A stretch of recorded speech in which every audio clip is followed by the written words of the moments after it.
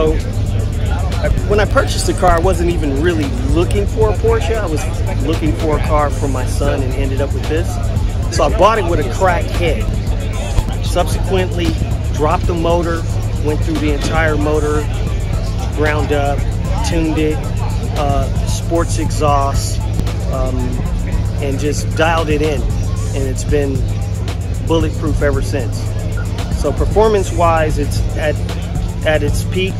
It's probably putting out about 350 horses, and it's a fast girl. Don't need to go any faster than what it goes. Trust me.